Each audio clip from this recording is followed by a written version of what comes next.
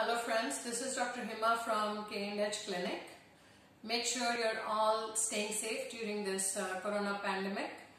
Make sure all of you are taking enough precautions and have a rescue kit, something of this sort at your home. Let me show you what all you would be needing at home to keep yourself safe. So this is just an immune booster powder recipe that we gave. It's always good to make sure your immunity is well maintained. Eat healthy food. Take multivitamin tablets which has at least C, D and zinc. Make sure you're using a sanitizer wherever you go.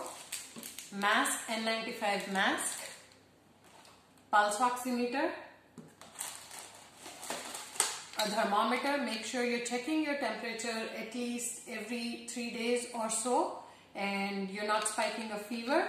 If you're feeling tired or weak, make sure you're checking it. Paracetamol tablets. If you have any fever, make sure you start taking them away immediately. And this is the Lifesaver, the spirometer. And these are some of the key medications, main medications which need to be given if you have early symptoms, and this way if you have them at home you can get treated yourself at home once the corona test is done. These are the dexamethasone tablets, hydroxychloroquine tablets and azithromycin. Do not take them without letting your physician know. Or if you're taking the kit from us, make sure you let us know so we can give you the right instructions to take them.